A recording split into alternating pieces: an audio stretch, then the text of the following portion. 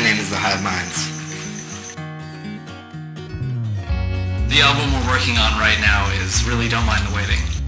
The way that the Hive Minds generally come out with their material, I write a lot of it on acoustic.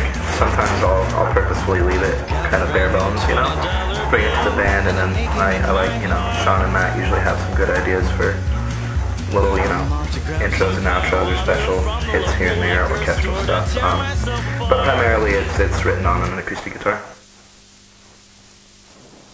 There's a song that we called Firewater. I dated this girl. She didn't drink at all. And Firewater is kind of the Wizard of Oz. It refers to the Wizard of Oz. I compare myself to the Cowardly Lion, and I compare her to a Tin Woman. You know, there's no skin. She's cold. Anyway, like to draw a special line, like why the hell could you not shed a tear?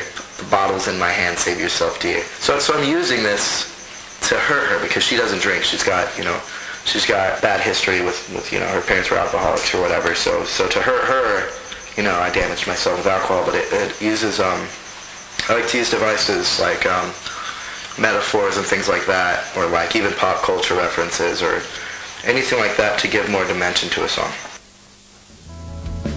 A chase would be so nice and exciting.